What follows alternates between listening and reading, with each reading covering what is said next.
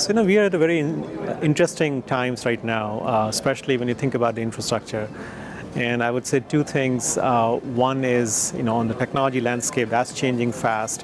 Various aspects of infrastructure are changing. The underlying, network storage is changing. Of course, containers are a big disruptor when you think about the traditional virtualization.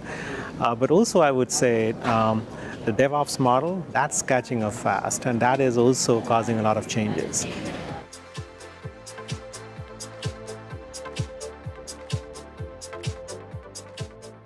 So, I would speak as what we do at PayPal, and, being the cloud infrastructure organization, we're responsible for running and operating the cloud and the infrastructure around it.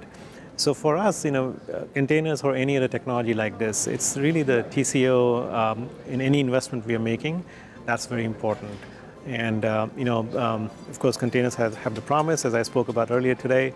You can pack more applications in the same form factor. You can certainly improve your utilization in a smaller footprint, gives you flexibility of moving workloads. So you have all these benefits, but ultimately for us, it has to translate into, I would say, two main things. One is what we call the efficiency of the infrastructure, and the utilization.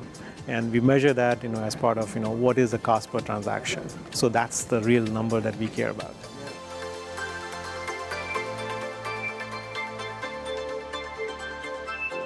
There are a few different reasons. People are looking at hybrid cloud for agility, for flexibility. Many are looking at it purely to avoid the traditional costs they have been incurring from cooling and power and so forth, running in private data centers. For us, as PayPal, again, there are a couple of other factors, I would say. One is the geo footprint. We want to be everywhere, right? And in order to do that, we absolutely are very keen to see how we quickly expand our footprint.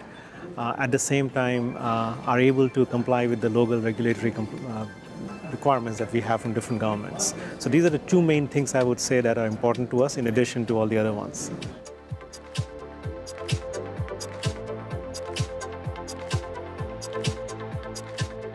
The way I see it is that over the next 3, 4, 5 years, what we are doing today, the technologies that are cutting edge today, they're going to blur, they're going to morph into something different.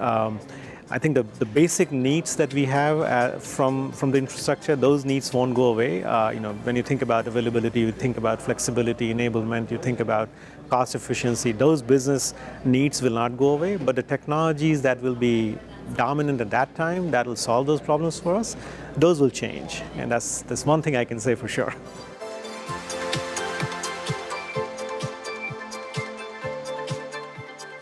So the highlights of the container world, in a half a day or so I have been here today, and it's overwhelming.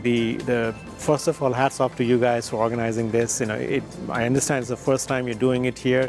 The response was phenomenal. The audience I saw very engaging. 9 a.m. in Silicon Valley, it's rare to find that many people lining up for anything. And I saw that this morning, and throughout the day, even the booths you have, the vendors who are showcasing, of course, as PayPal, we have our own booth. Of course, we are not showcasing any products. We're just showcasing the work that our developers have done.